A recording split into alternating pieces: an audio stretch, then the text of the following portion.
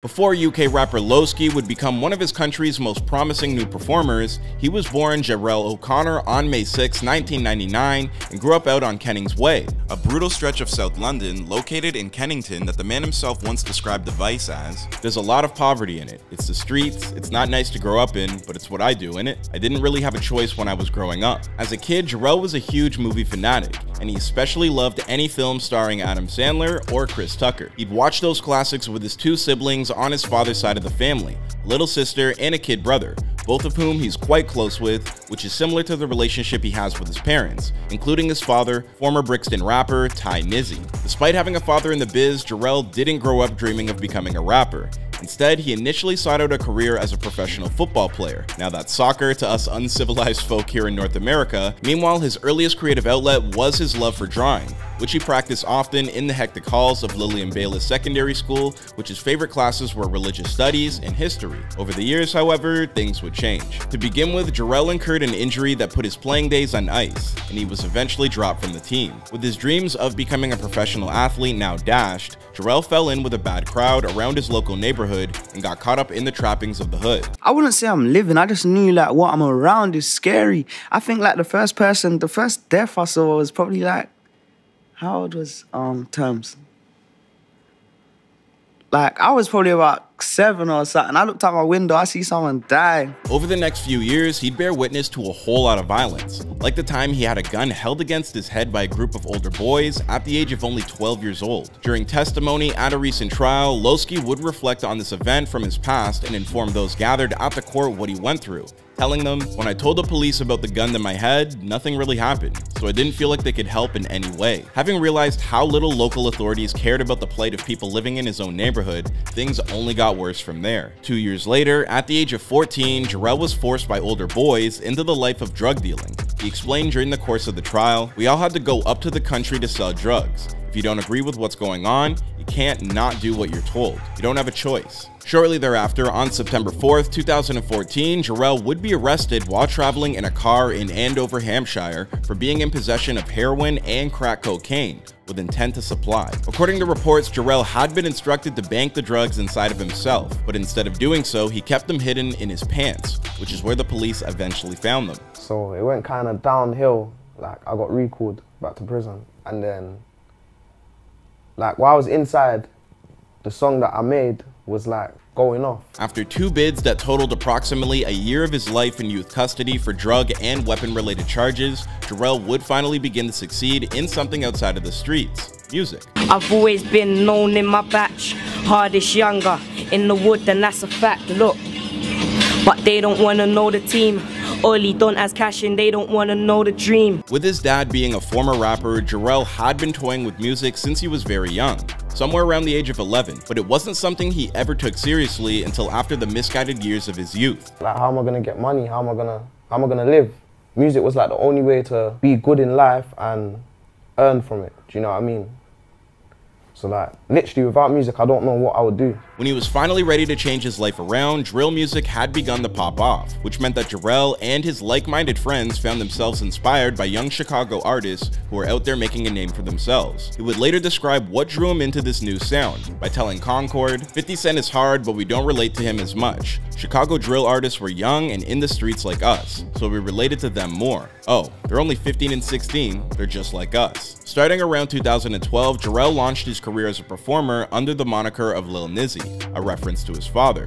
But by the time he started taking the prospect of becoming a performer more seriously, 3 years later, he adopted the name of Loski, given to him by a friend, and joined the Kennington-based crew known as the Harlem Spartans. While Loski didn't appear on many of his newfound crew's biggest hits, he soaked up the experience and soon found himself recording classics of his own. Between 2016 and 2017, he'd release a string of bangers including Teddy Buckshot, DJ Khaled, and Hazards, all of which would garner him an increasing presence in the UK rap scene, thanks to his one-of-a-kind mix of sick flows and cocky, surefire charisma. Hazards in particular would wind up garnering more attention than anyone thought it would, and this initial success would transform into something deeper when it suddenly struck Loski that through music he not only discovered his true vocation, but a means to spark positive change by sharing his story with others. He explained to Concord, "There's never been someone from my area that's been known.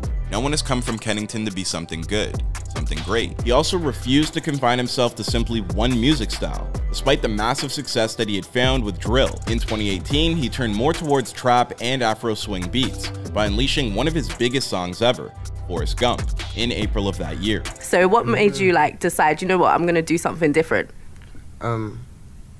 Like enough rappers, they get like this for doing one thing, but then they're still loved for doing what they do. Yeah, of course. With man, it's like, oh, you're changing, so they're mad, but then some people are still feeling it. So you just gotta try whatever, really, do you know what I mean? That would become the first track Loski ever actually sat down the pen, with the rest of his early stuff being largely freestyle based. Now that he was redefining how he made music, he also found himself ready to unleash his debut mixtape entitled Call Me Loose. Featuring popular singles like DJ Khaled 2, the tape would peak at the number 44 spot on the UK albums chart, and even lead to Drake pulling up to one of Loski's live shows at the Forum, where he would later inform the UK standout that his music had helped inspire the Six God's own Scorpion. Yeah, so we wouldn't have gotten Scorpion if it wasn't for Loski. The Drake thing, yeah, it felt like it was like kind of fake. I was thinking, what? Like, this is fake. Someone must have his account or something. But he keeps like messaging me, like commenting and stuff, and I'm thinking, raw. Like. Then in March of 2019, Loski would drop his second mixtape, Mad Move, and an even more commercially successful project that climbed higher in the charts than its predecessor and boasted singles like No Cap. But just as Loski was on the precipice of achieving mainstream success like never before, he found himself in yet another sticky legal situation. In April of 2019, Loski was arrested when police found a small loaded revolver in a sock, hidden underneath the front passenger seat of an Uber that he had booked under a false name. During the trial that would unfold, Loski would tell the court that the day prior, he had arranged to meet a cannabis dealer. Now, according to Loski, the dealer had already served him almost a dozen times before, but this time things went sideways. Once Loski got into a car with the dealer at a pre-arranged meeting place, Loski was under the impression that he was being kidnapped, probably because the dealer not only locked the car doors, but stuck a gun in his face as well, usually a telltale sign that things have taken a turn for the worst. Loski would claim that this drug dealer then blackmailed him into holding onto the firearm until the weapon could be delivered to a drop-off point the following day.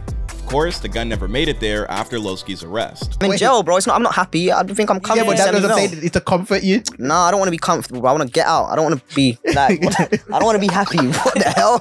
I'm mad. I'm in jail. Let me go. The trial would result in a hung jury in May of 2021, after the gathered jurors found themselves incapable of unanimously agreeing on Loski's guilt or innocence. In fact, they couldn't even come to a majority. Despite this unexpected twist, while spending the better part of late 2019 and early 2020 figuring out his legal woes, Loski had all the time he needed to formulate what he wanted to accomplish next with his music career, and soon got back into the swing of crafting some heavy drill beats. He kicked things off with his first release of the year, aptly titled Allegedly, and then continued to make further waves with standout tracks like Training Day and Slay. The peak of his return would hit with the Mr. Mac assisted track On Me, which soon became a fan favorite thanks to its incredible lyrical flourish. Similarly, successful collaborations would arrive with Blanco on Anglo-Saxon and the Popcaan assisted Avengers, all of which set the scene for Loski's debut studio album, Music, Trial, and Trauma, The Drill Story, which dropped in November of 2020. Loosely inspired by two iconic projects, Dizzy Rascal's Boy in the Corner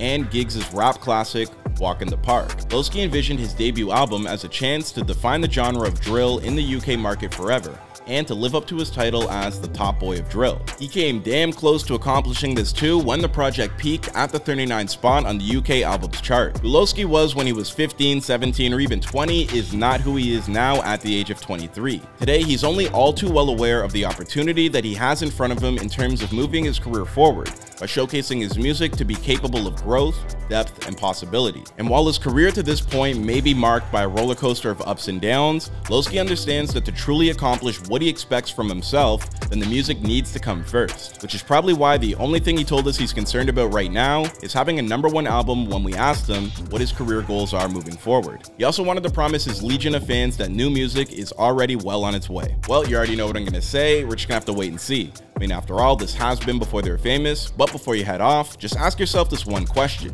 Would you rather have one gigantic hit song that everybody knows but then spend the rest of your life in prison, or spend your entire career out of jail but never have one massive mainstream success? Kind of a dumb question, but whatever. Let me know your thoughts in the comment section down below. Otherwise, like, subscribe, turn on your notifications to make sure that you never miss an episode, all that good stuff. And if you want to check out other recent entries in this series, then search for our looks into the come-ups of the Adrian Harding, Noticas, and Hit Boy. My name is Clyde Smith, and I will see you guys in another video.